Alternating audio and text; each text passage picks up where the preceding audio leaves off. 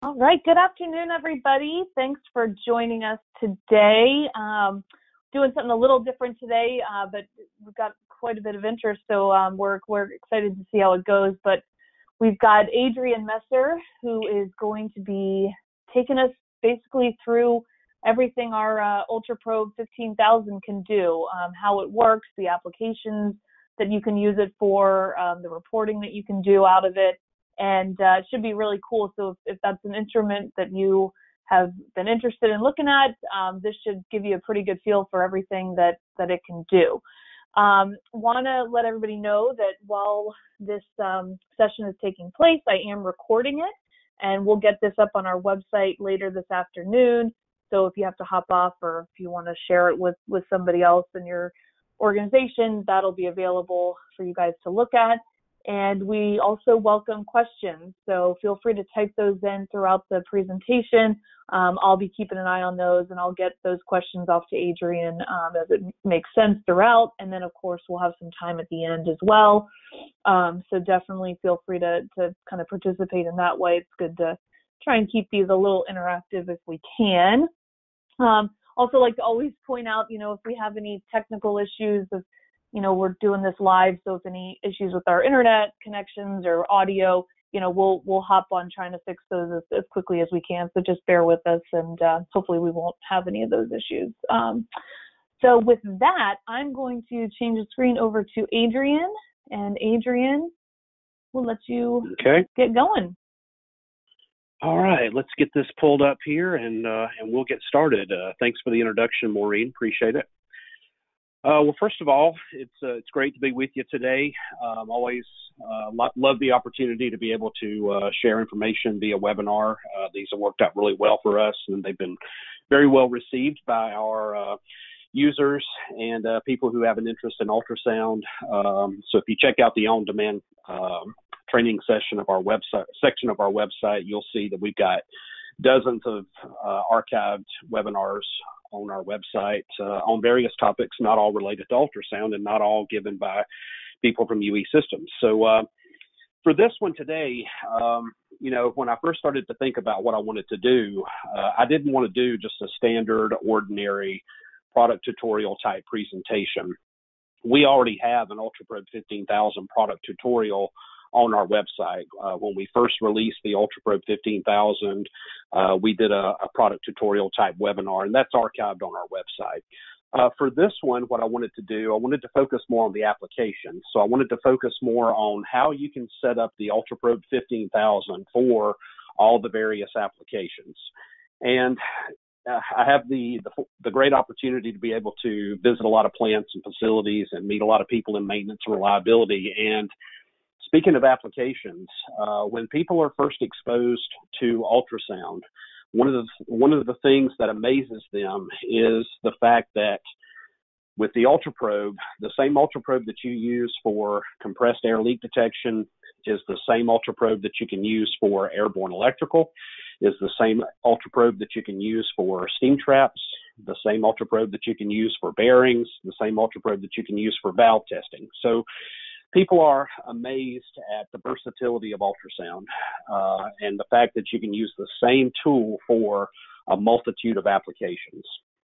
And so today I want to walk you through exactly how you would set up and then use your Ultraprobe 15,000 for all the different types of applications. Another point I'd like to make mention is, because of the versatility of ultrasound, some of you on the call today may be in a plant or facility that's not currently doing anything condition monitoring wise. So you're not doing any infrared, no ultrasound, no vibration, no oil analysis. In those types of environments, ultrasound is a great place to start. And it's simply because we can use the same tool for a wide variety of applications. And in those types of environments, you can have some pretty quick wins and show some pretty quick return on investment because of the versatility and because, we can use it for many applications. And then some of you may be on the call today, and maybe you're relying on contract maintenance to come in and do your condition monitoring work. So you have an outside service provider that comes in to do vibration analysis, or you have an outside service provider that comes in to do infrared scans on all of your energized electrical equipment. Even in those types of environments, ultrasound is a great tool to have in-house to use in between the times your service provider comes in to do that vibration analysis or to do those infrared scans. So again, from a versatility standpoint, or if you're already heavily entrenched in vibration analysis, you'll see that ultrasound is a perfect complement to other technologies, and the fact that we can use it and use it effectively in a pretty short amount of time. Again, a great tool to have. So where is ultrasound technology today? Ultrasound, I've mentioned, is considered to be one of the most versatile CBM tools in the marketplace, and the UltraProbe 15,000 is certainly a diagnostic type tool for many applications. And therefore, ultrasound has become accepted as a diagnostic tool for both mechanical and electrical faults. So with ultrasound, we're not simply focused on listening. It's not about what we hear, and it's not solely about the decibel level. Where ultrasound is as a technology is we can record the sound of what it is that we're hearing, and we can then play that sound file back, and we can diagnose exactly what the fault is, whether that be electrical or mechanical fault. So ultrasound has become a more diagnostic type tool. Now, if we think about the P to F curve, which is one of the fundamentals of reliability, if you look at any version, any form or fashion of that P to F curve, you'll see that once we have point P, once we have that potential failure, ultrasound is the first technology that will give you an indication that there's a potential problem. So overall dB is a great leading indicator of a problem. So if we're trending that decibel level, and that decibel level starts to increase, and based off of the amount of increase, either above our baseline reading or above the previous reading, we can pretty well guarantee and know what the problem is. So we go back to our recommended alarm levels for mechanical type faults, for instance. So 8 dB above baseline represents, hey, it's time to be greased. It's in a lack of lubrication condition. Or 16 dB above the baseline represents the point now to where that bearing is in a failure mode that is beyond a lack of lubrication. So again, overall dB is a good leading indicator of a potential problem.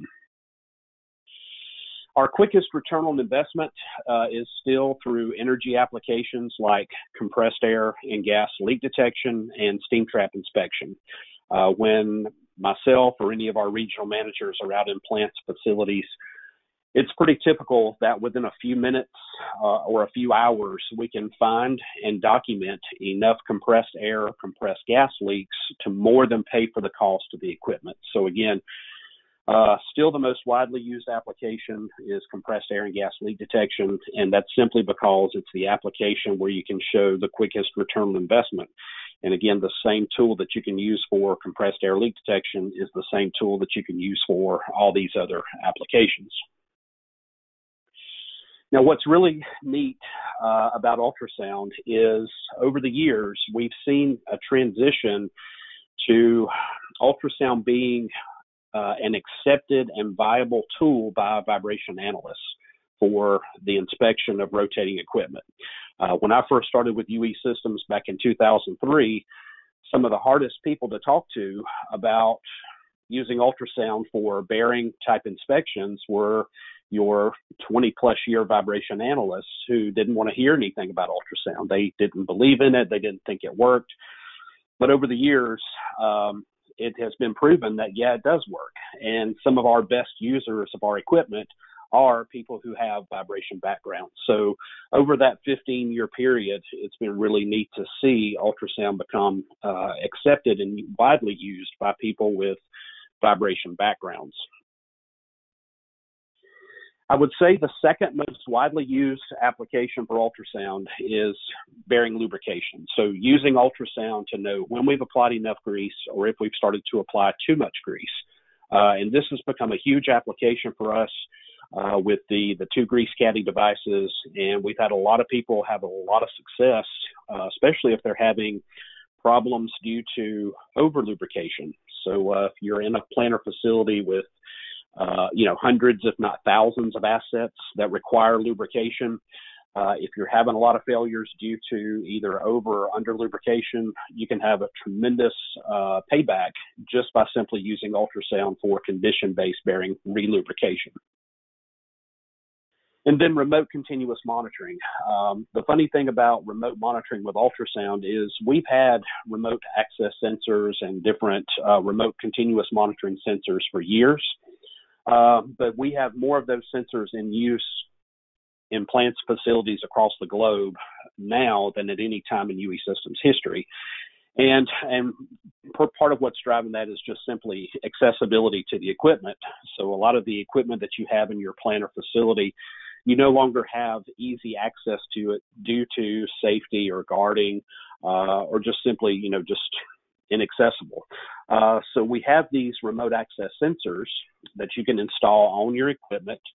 So here we're showing what we call the RAS, or the remote access sensor. Those are on varying cable lengths, so they're permanently affixed to the equipment, and then you run your cable out to an area that you can plug in directly to the ultraprobe, or you can bring as many as 8 together to an 8-channel junction box, and then you just simply plug in from your ultraprobe up to the box. And then those same sensors work with our new product called the UE Forecast, which will do remote continuous monitoring, and it'll take that data either hardwired through Ethernet or wirelessly back over to our DMS and Spectralizer software. So again, these are great sensors to use on your mechanical equipment. They're very economical, and you can install those. And if you need to monitor, if you have equipment that's inaccessible, it gives you a great way to then monitor that equipment. And then also related to remote continuous monitoring, one of our other sensors was recently showcased at the SMRP annual conference last year, and then also at our Ultrasound World Conference this year, where it was the first time that I'm aware of where ultrasound was used for artificial intelligence and machine learning applications. And that was our UltraTrack 750 sensor that has a 4 to 20 milliamp output. So they were monitoring a steam valve going into an autoclave, and the data from that 750 sensor was going into an AI platform to do pattern recognition to see what that valve was doing. So if it was releasing too much steam or not enough steam, that could potentially affect the process. So, and that's just one particular application. And that same concept can be applied to other types of assets, other types of equipment. So it's going to be interesting to see in the coming years how ultrasound can be used for Internet of Things types of applications. So it's kind of a fun time for ultrasound right now. All right, so if you're not familiar with the UltraProbe 15,000, I just wanted to give you a couple of slides, overview of the features and kind of how it works, and then we'll get into talking about the different applications. So as advanced as it is very intuitive and very easy to use, and that's because of the icon-driven adjustments and features. So it is a touchscreen device, very easy to navigate, and you'll see some of the different screens coming up in the next slides.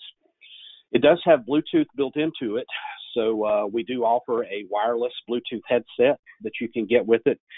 Kind of a couple of neat stories about the Bluetooth.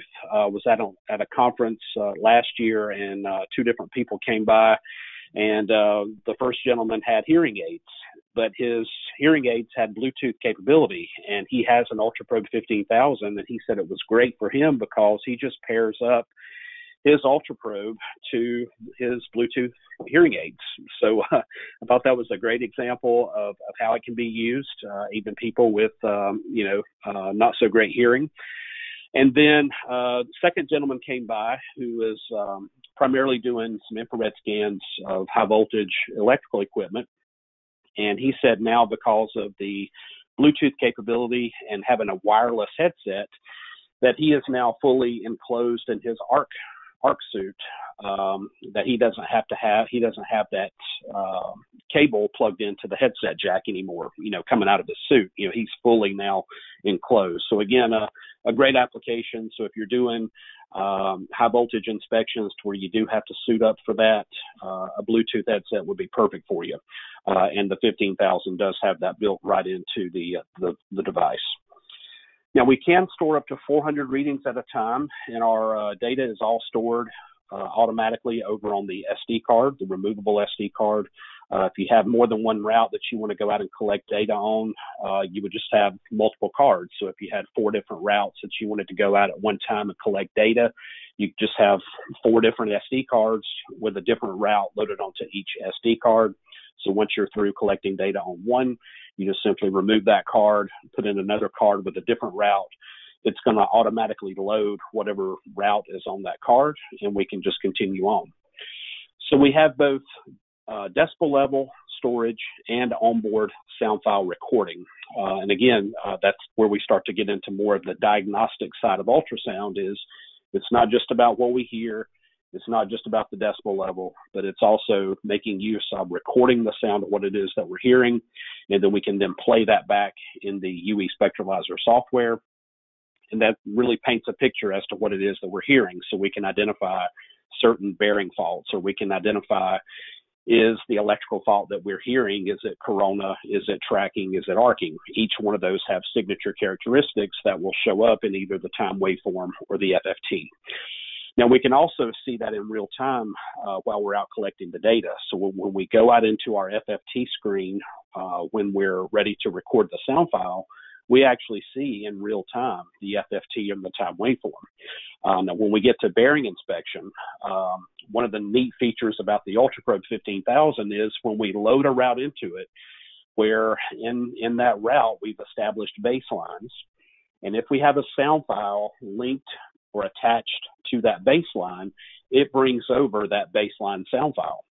So if we're out collecting data and we reach a point that's currently an alarm, we can actually do an on-the-spot comparison between the baseline sound file. We can play that back and then see either the FFT or the time waveform, and then we can compare that on the spot to the current reading. So again, another nice feature, making use of the diagnostic side of ultrasound, being able to see that FFT and then play back that baseline sound file. One of the features that we'll talk about heavily during this presentation is the input data icon. So for each of the various applications, we can then input in application-specific information right on board the UltraProbe. We also have unlimited use of the UltraTrend DMS and UE Spectralizer software. We've never charged, license fees or, charged for updates or upgrades to the software. You can go right to uesystems.com, click on products, and then click on software and manuals, and you can download the software right from our website. One thing I will say is when you go onto the website to do that, you'll notice that there are 2 versions of UltraTrend DMS available. There's 5.4.15, and then there's DMS version 6. For most of you, you'll want the DMS 5.4.15. The main difference between the two, one, DMS 5 is an access-based software. DMS 6 is SQL-based. But also that DMS 6 is the one that communicates with the UE forecast. So unless you're using the UE forecast, I would say for most of you, you would need the 5.4.15. And then there's only one version of the Spectralizer software. And then the UltraProbe 15,000, again, works with the remote access sensor. So you can take that sensor, plug it in directly to the UltraProbe using the remote access module that comes with it, or you can bring those together to the junction box or the UE forecast. It's the same sensor. So some of the outside features, again, starting here on the far left, you have your power button. So you just press and hold that power button, and then you'll see the UE Systems logo come up. That'll let you know that the instrument's on. And then once it is powered up, you'll then see the home screen, which I'm going to show you next. Of course, the headset jack, and then the side view, we have the SD card slot, and then the instrument trigger. Now, unlike the other ultraprobes or some of our other ultraprobes to where you have to keep your finger on the trigger, with the Ultraprobe 15,000, the only time that we need to squeeze the trigger is when we're ready to get either the decibel level or the decibel level and temperature. So that's what activates the dB and the temp. So here's our spot radiometer. So this is looking at it from the front. There's the spot radiometer. Here's a laser pointer, and then the camera with flash. Now the flash we've enabled that now to be used as a strobe. So on some of your newer Ultraprobe 15,000s, you'll see down on the below the sensitivity bar, some of the icons that appear down there. If you keep scrolling over, you'll see that there's a strobe feature. So we can measure RPM if we need to, and that's using the flash on the camera. Okay, so after the Ultraprobe powers up, the screen here in the middle is the home screen, and that's the first screen that we're going to see. So then we have two ways that we can go out to listen or store data, and that's using the dB display icon, which is shown here. So that's going to show us just the decibel level only. Or we can do dB and temp, and that's going to be here. So now we see the decibel level here and then temperature here. So again, two ways that we can then go out and listen once we've turned the Ultraprobe on. So when we go out into the dB display, the instrument starts to listen. And then once we're ready to get the decibel level, that's where we squeeze the trigger. Now, if we squeeze the trigger and we don't see a decibel level, maybe we see 3 dashes here, we need to adjust the sensitivity. So if we see those 3 dashes over here to the right of the sensitivity bar, we will see either an up arrow blinking or a down arrow blinking. So whichever direction that arrow is blinking, that lets us know that we need the direction that we need to adjust the sensitivity. So we would just change or adjust the sensitivity using our finger to either slide either left or right across this bar. And then that's where you'll see this S equals changing. And again, once we adjust that sensitivity or bring it into range, that's where we'll then see the decibel level here right above the sensitivity bar. So again, squeeze the trigger. If we need to adjust the sensitivity, you'll see the arrows pointing in either direction, which way you need to adjust it. And then you'll bring it into range, and then that's where you'll see the decibel level. Okay, another important feature that I like to make note of is the instrument setup. So we have two ways. So if we go into the setup icon or the setup menu, one of your setups or one of your adjustments here is called the instrument setup. The factory default setting is in the manual setting. So the reason that is when we go out to take those initial readings, we're going to be changing things. We're going to be adjusting the sensitivity. In some cases, we may need to adjust the frequency. So we want to take our initial readings in the manual setting. Now, before we load that route into the Ultraprobe again to take the next round of readings, we want to change that instrument setup to automatic. And then when we do that, when we insert that SD card and we power it up, it's going to automatically set all the same settings that we used when we took those initial readings. So it'll automatically set the application, the frequency setting, the sensitivity setting, even down to the point of what module type we used. Did we use the STM or the stethoscope module, or did we use the remote access module magnetic? So again, we want to take the first round of readings, the initial baseline readings in the manual setting. And then once we download that back into the EMS, then before we load the route to the Ultraprobe again, we just change the instrument setup to automatic, and then everything will be set automatically based off of how we took those readings initially. So again, that's found in the setup, and then preferences, and then instrument setup. We just simply change it from manual to automatic. Okay. Now getting into each of the applications. So we're going to start with compressed air and compressed gas leak detection. I mentioned that it's still the most widely used application for ultrasound simply because it's the easiest thing we can do, and then it shows the quickest return on investment. So we can generate a report that will give us a dollar amount and a CFM loss to how much each one of those leaks are costing. Now, the minimum PSI that needed for ultrasonic leak detection is 5 PSI. So that's what the spec on our scanning modules are rated for, and that's at least 5 PSI. You get below 5 PSI, and there's just simply not enough turbulence to create enough high-frequency sound that we can detect a leak using an ultraprobe. So again, we just need at least 5 PSI.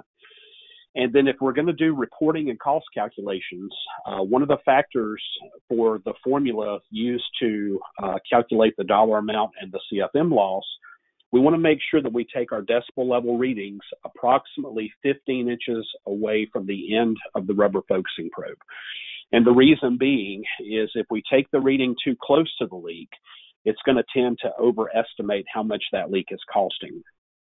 So when the research was done for this many years ago, it was found that the optimal distance away that will get you as close to the dollar amount and the CFM loss for that leak is approximately 15 inches, and that's going to be 15 inches away from the end of the rubber focusing probe. So just something else to note there if you're doing compressed air and gas leak detection with ultrasound. All right, so we're going to enable the leak application. So going back, to the home screen, we want to go to the setup, and then when you go to setup, one of the icons that you'll see is the applications icon. So we would go there and enable the leak application. And what that allows us to do is that it's going to allow us to input in application-specific information for each one of our readings that we take.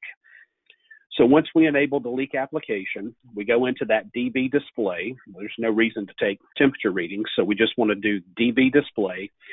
And then our recommended frequency setting for airborne ultrasonic inspection, whether it be compressed air and gas leak detection, vacuum leaks, or airborne electrical, is going to be 40 kilohertz. So if I need to adjust that, I just simply touch over here where it says, in this example, we see 40 kHz. We would just simply touch that, and again, you'll see your up and down arrows, and we can adjust that accordingly until we get to 40 kilohertz. We're still going to scan using the gross to fine method that we have taught for years in our training classes on scanning in multiple directions, adjusting the sensitivity until we're able to pinpoint exactly where that leak is coming from. Once we've confirmed the leak location, we're going to squeeze the trigger, adjust the sensitivity if needed to get the decibel level, and then we can release the trigger, and that will freeze or hold that information on the screen, and that will allow us to then take photos or anything else that we might need to do while keeping that information on the screen. Okay, so then the input data. So the input data icon is going to be the one that looks like the little pencil here.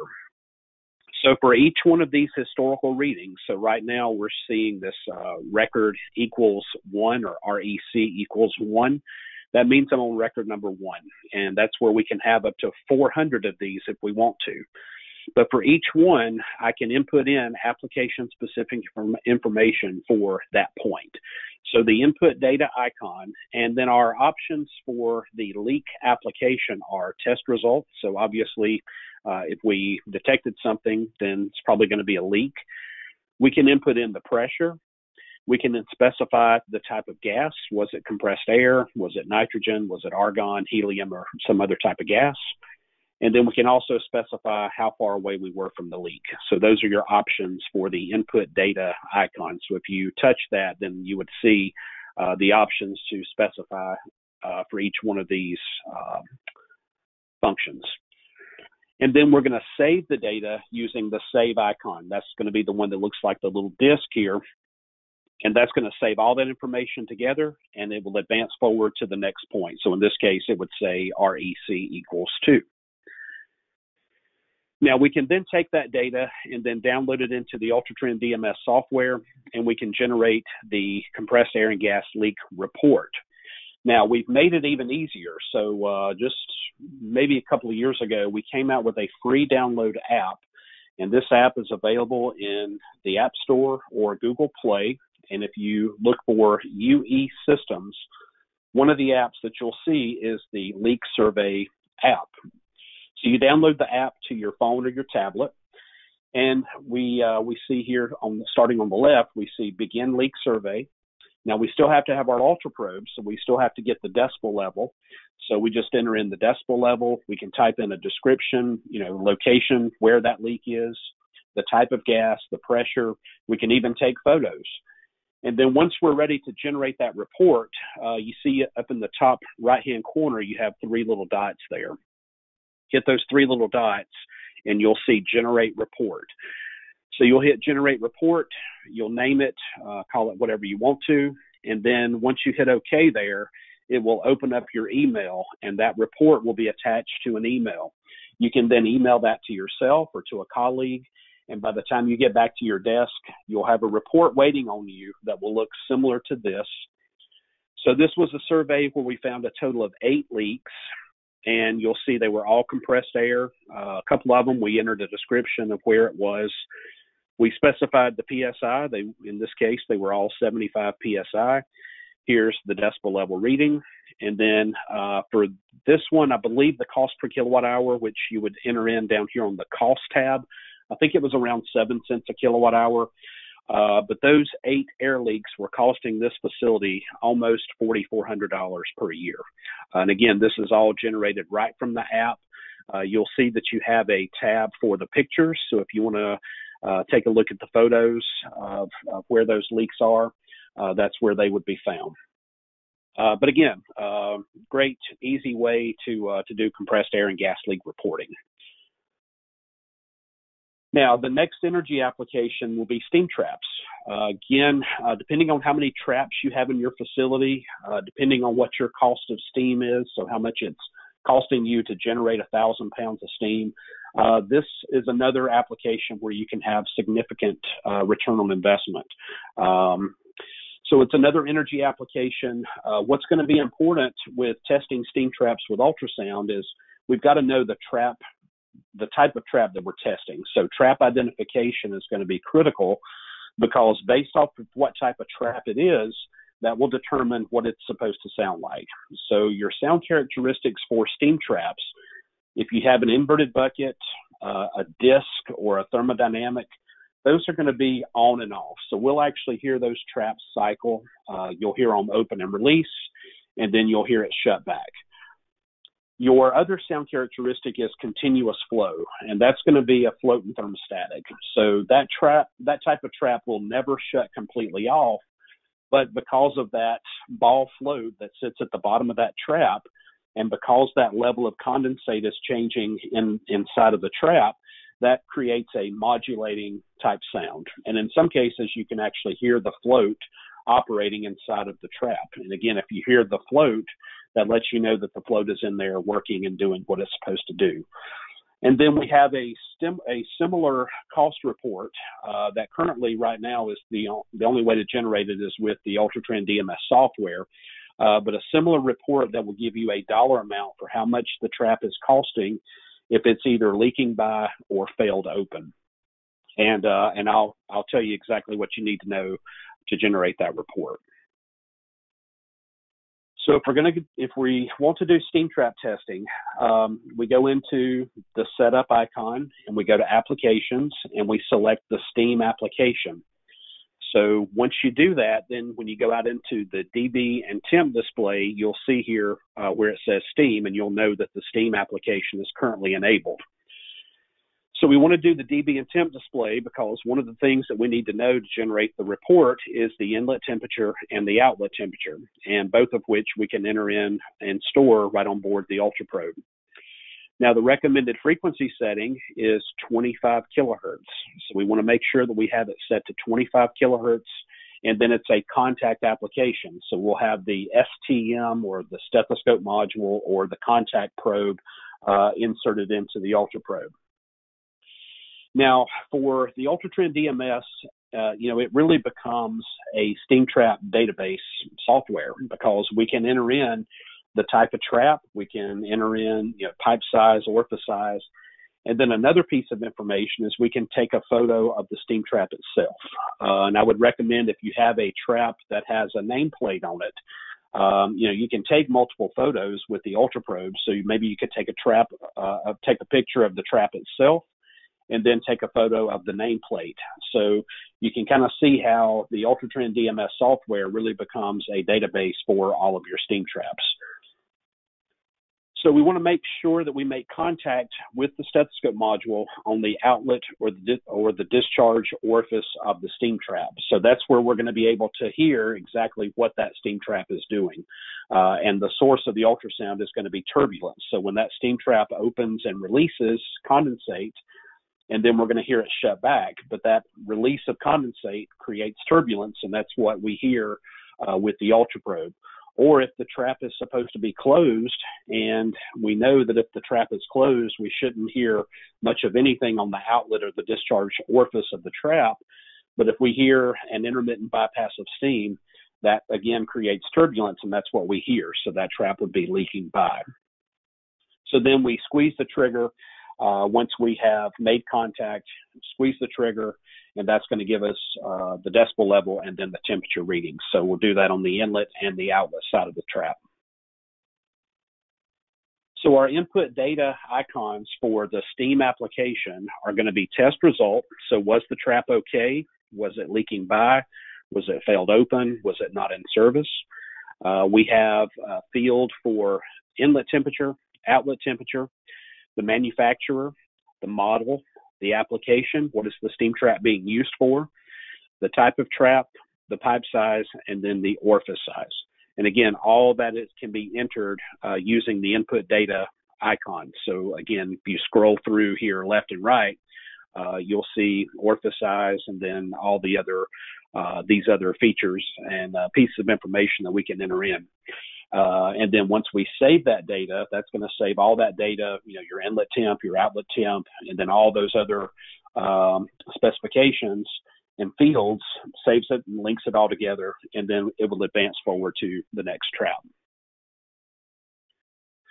So for the steam trap cost report, this is exactly what we need to know to generate that report, because based off of what we enter in here, this is what will then be used to generate the cost report that will give us the dollar amount for how much that trap is costing, if it's leaking by or failed open. So we need to know the type of trap.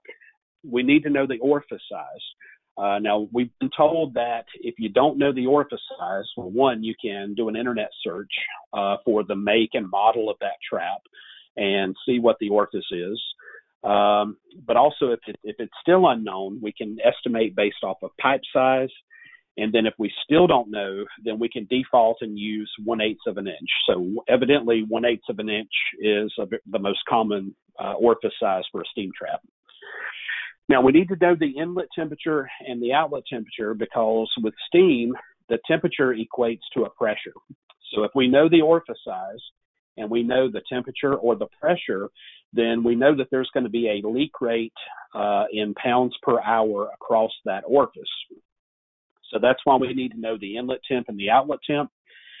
And then we need to know the operating condition. Was the trap okay, or did we determine based off of our testing with temperature and ultrasound, was it failed open, was it leaking by, or maybe the trap wasn't in service? And again, we can enter all this information right on board the UltraProbe 15,000. And then the last piece of information, we need to know the cost of steam. So how much it's costing us to generate 1,000 pounds of steam. So once we download that information from the UltraProbe into the UltraTrend DMS software, with just a couple of clicks, we get a report like this. So again, based off of our parameters, based off of what we determined, it will tell us how much that trap is costing if we have some that are failed completely open or some that are leaking by. So now the report is going to default to if the trap is failed open. If we determine that it's failed open, we assume that it's failed open 100%. If it's leaking by, or if we determine that it's leaking by, then the default percentage is it's going to be leaking by at 50%. Now, if we really want to make this a little more conservative, we could change these to say, okay, if it's blowing by, we're going to assume that it's blowing by at, say, 80%, and if it's leaking by, it's only blowing by, or it's only leaking by at 40%, and that in turn will change your cost. But you can see that it'll give you the dollar amount for the cost. So again, that's based off of your cost of steam. And I believe for this report, I think we were using it was either $10 or $12 per 1,000 pounds. But just over 10 traps, we've got roughly $6,000 reported here, and that's just over 10 traps. So good rule of thumb too is if it's been longer than 3 to 5 years since you've had a steam trap survey done, it's pretty safe to say that at least 50% of your traps have a problem, either leaking by or failed open. So again, depending on how many traps you have and how much it's costing you to generate your steam, could have some significant savings and payback pretty quickly. Okay, another application that we can enable on the Ultraprobe is the valve application. So we can set up valve routes in the DMS software. The recommended frequency setting for valve testing is 25 kilohertz. It's also a contact application, so using the stethoscope module. And you follow what we call the ABCD testing method, to where we're comparing decibel level readings across 4 points on that valve. So when we enable the valve application, back on the home screen, we're going to see an additional icon out here. So you'll see, here's your Bluetooth, and then right beside the Bluetooth icon, you'll see the valve icon. So when you go into that valve icon, you'll then see here on your DB display, you'll see A, B, C, D. So to take these different readings across those 4 points, we just simply touch A, and we're going to make contact a little further upstream of the valve, squeeze the trigger, get the decibel level, and then release the trigger. And then we're going to touch B, and we're going to make contact a little closer to the inlet. And we're going to do the same things to get the decibel level, and then we're going to touch C and then touch D. And what we're doing is we're comparing comparing decibel level readings across 4 points. Now then, for the valve application, the input data options are the test result. Was the valve leaking by? Was it okay? What were the temperature readings? So we can also take temperature readings. There's no extra effort in doing that. You've got your dB and temp display. The application, what is the valve being used for? The pressure, and then again, the pipe diameter, and then the type of valve. And we can then save all that information, and then it'll link it all together and then advance forward to the next point. So why are we comparing decibel level readings across 4 points? Well, again, it has to do with turbulence, just like with steam traps.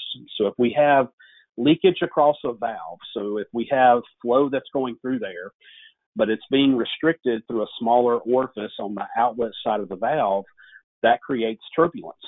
So if we see where our higher decibel level is coming from our C point, then the valve is leaking by. Now, if the decibel level attenuates or goes down from A to D, then the valve is closed.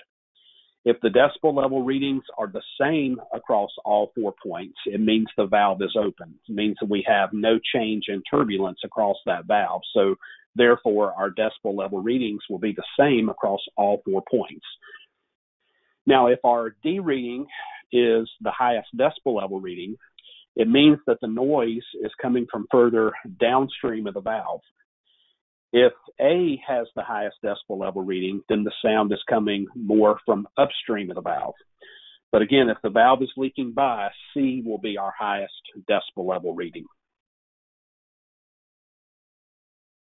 Okay, next is airborne electrical and then structure-borne mechanical.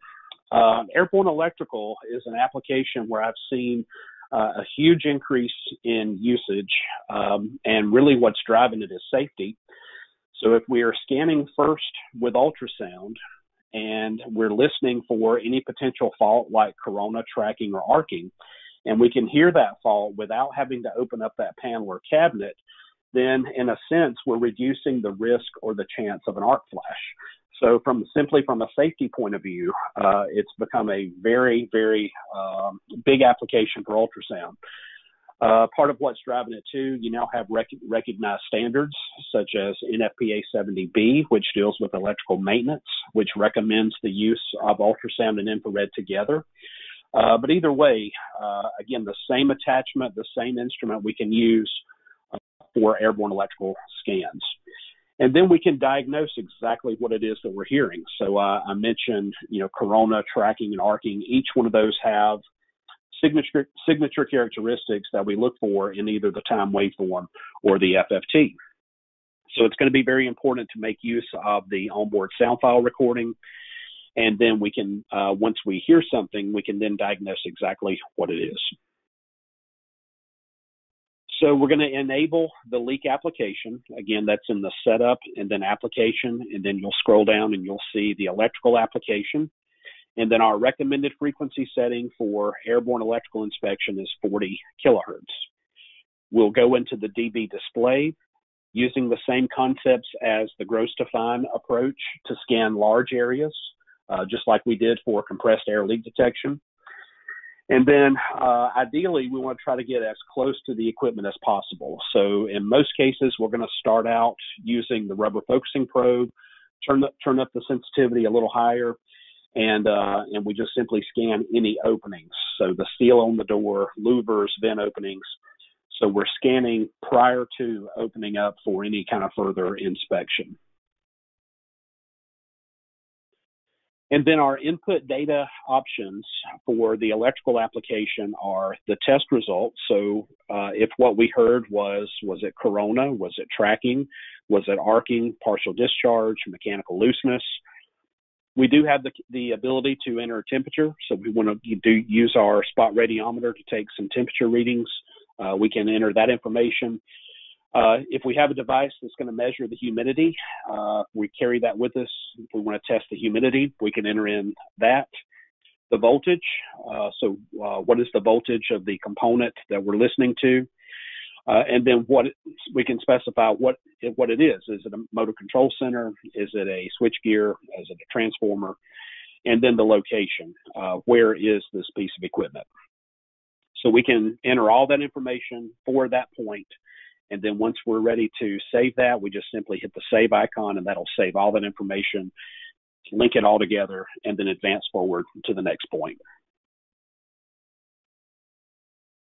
Now, when we hear something with ultrasound, I should start with this. If we don't hear anything with ultrasound, it doesn't mean that we don't have to do an infrared scan. It just means that there are no faults creating high-frequency sound detectable with an ultraprobe.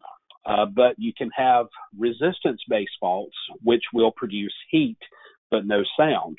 And then in turn, you can have ionization-based faults, which produce sound but no heat. So the example there is corona. Corona typically doesn't produce enough heat that's detectable with a standard infrared camera, but we can hear it with ultrasound.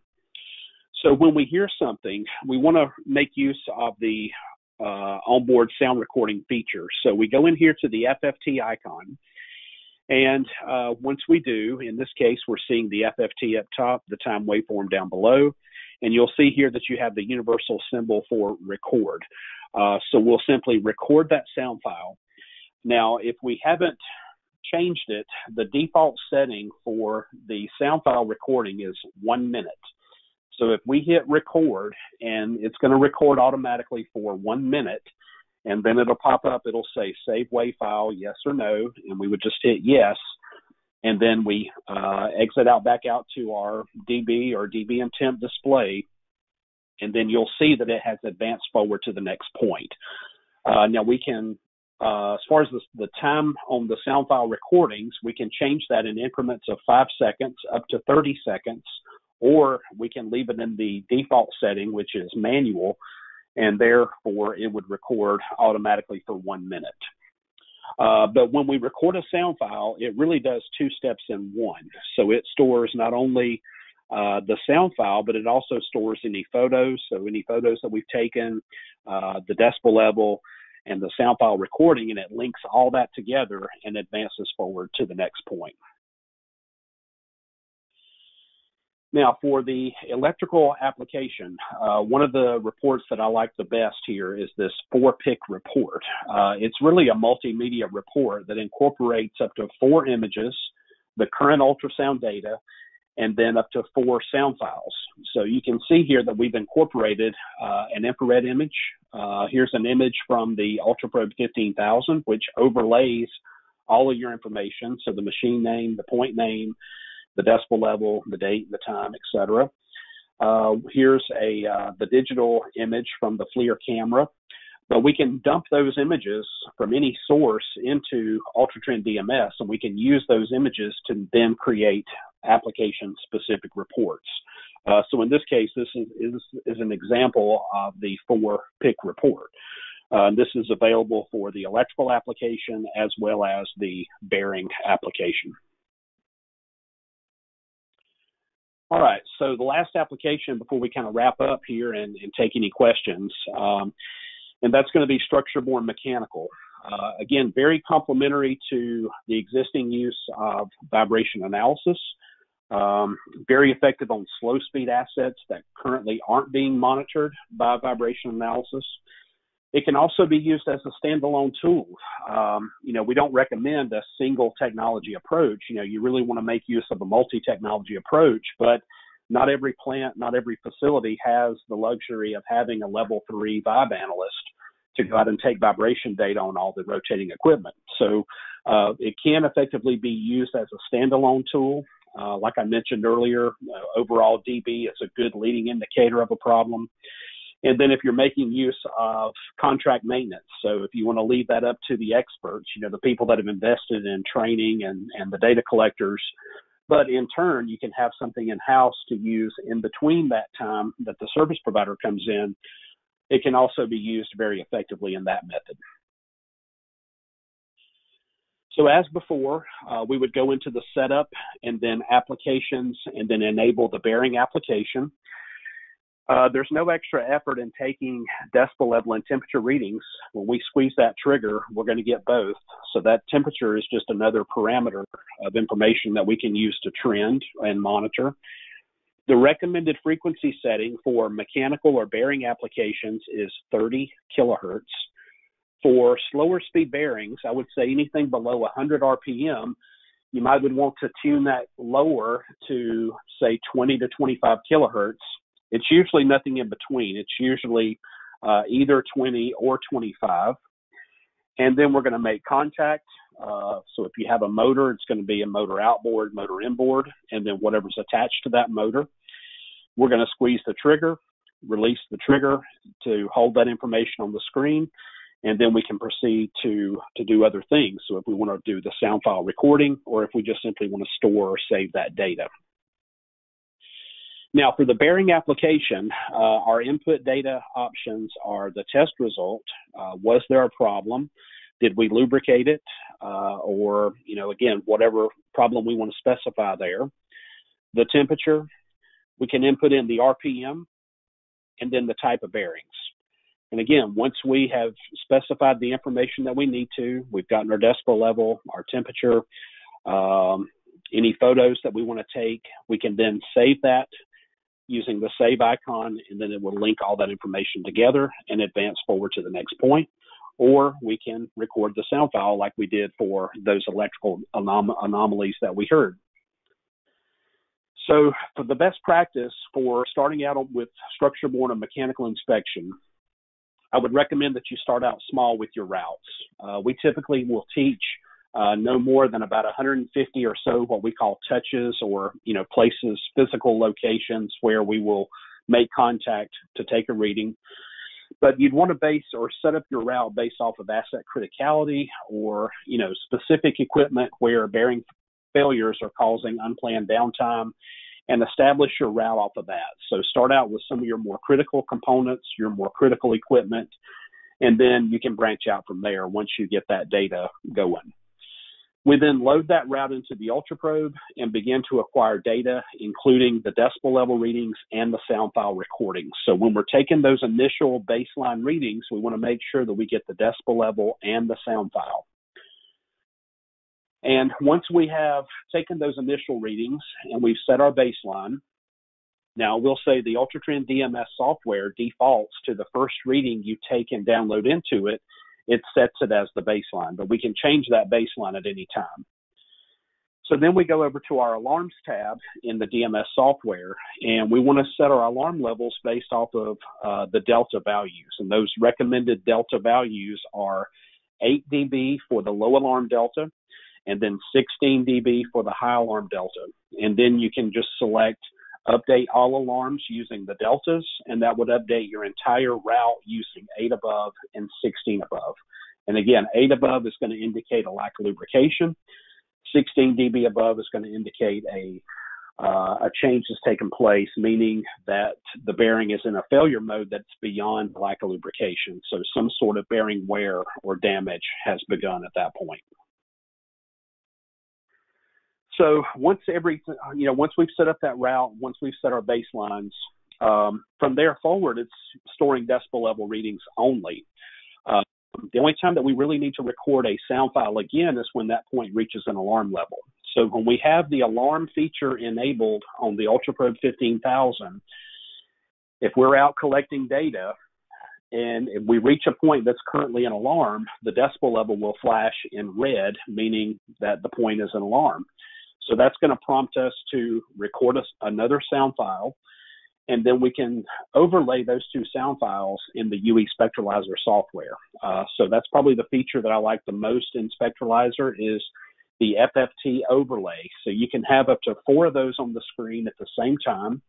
So it's a great way to compare 4 identical points on 4 identical machines, or it's a great way to compare your baseline sound file to your current reading.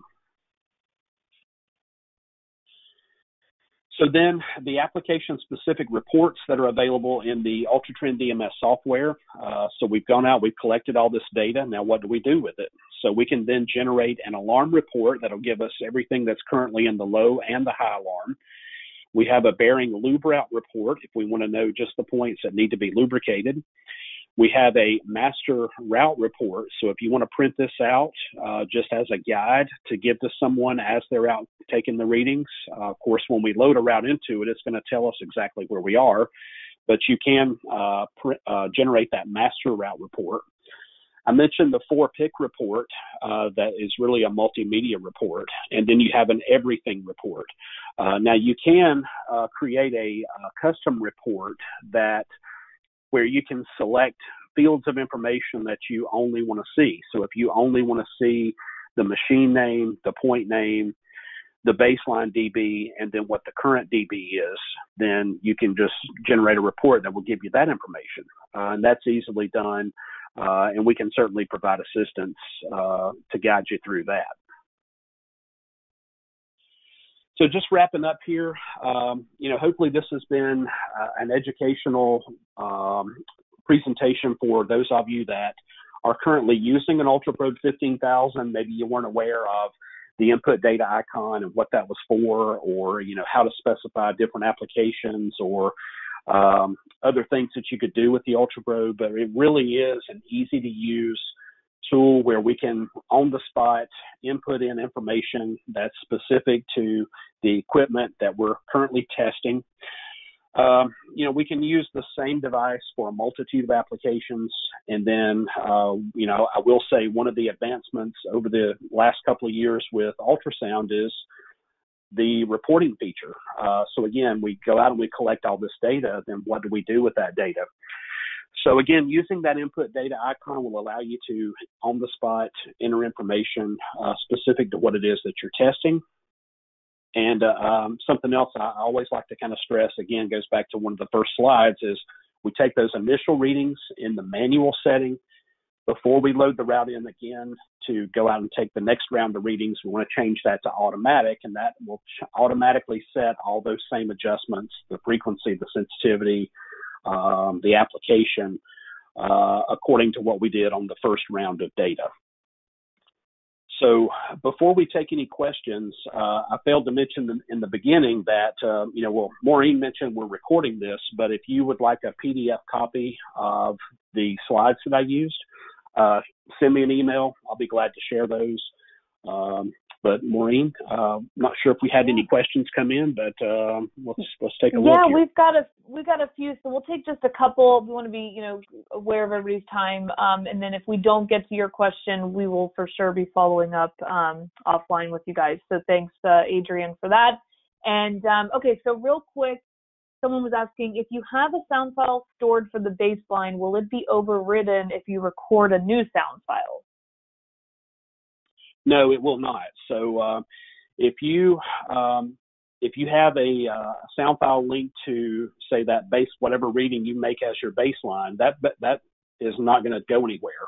It'll stay there until you change the baseline. Which, if that's the case, if you have a sound file linked to the reading that you change as your baseline, it's going to change that sound file that has become your baseline sound file. But no, it doesn't go anywhere when you record a new sound file. All right. Can you use ultrasound for door gaps in the automotive sector? You know what? That used to be a big application with some of the auto manufacturers. You may even still see some videos and material out there. We used to make what's called a wind noise water leak kit, where it was a multi-directional tone generator that they would place inside of the vehicle, close the door, and then they would use an Ultraprobe 9000 to scan, windows and doors. But that they don't really do that much anymore. I know of a couple of manufacturers that still use that method of testing for wind noise and water leaks. It's something that can be done, but is it used as much? No, not as much. All right. And then this is a good one real quick. So when you're setting up your routes, how do you suggest that folks ensure you're taking a reading at the same point every time, regardless of who's using the instrument?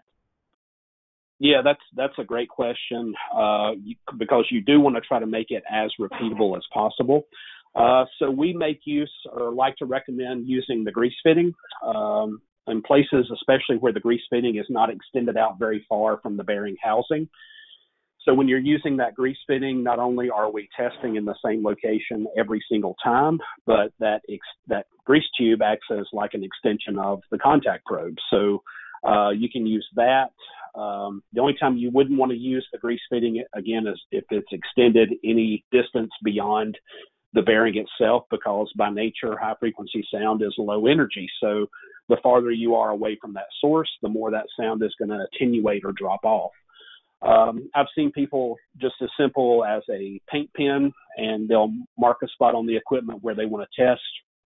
We actually have, you can purchase from UE Systems mounting discs or mounting pads that actually say ultrasonic test point. So you can just simply epoxy those on, and then that person will know exactly where they should make contact to take a reading. But yeah, good question. Cool. All right. Well, so Adrian's got his email address up there. As he said, we did record this.